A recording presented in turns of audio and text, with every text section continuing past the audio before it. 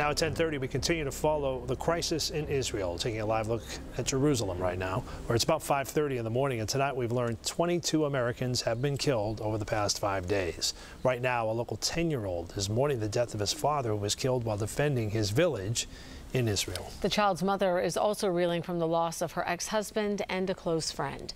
Boston 25 News reporter Drew Kratos joins us live now with her heartbreaking story. Drew? Vanessa, her story of immense heartache is something that the Consulate General of Israel to New England here in Boston has been hearing a lot of since Saturday, helping families here at home and over in Israel. This local mother says the hardest part about this loss was telling her 10-year-old son that his father was killed. My heart is bleeding. I just lost my tears. I lost my voice completely. Of the more than 1,000 people killed in Israel, the father of Liat Wachs' child was among the first casualties. I collapsed. Like my body couldn't hold me. I just collapsed. 53-year-old Igal Wachs and his younger brother, 48-year-old Amit Wachs, both dual Israeli-American citizens, were killed when gunmen stormed their village of Netiv HaAsara near the Gaza border. They tried to protect the people, and they didn't have a chance. The family moved to the United States 8 years ago, eventually settling down in Lexington.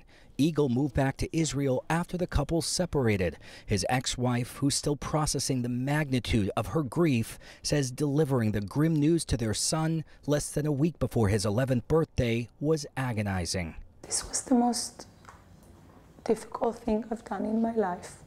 Can you explain something like that?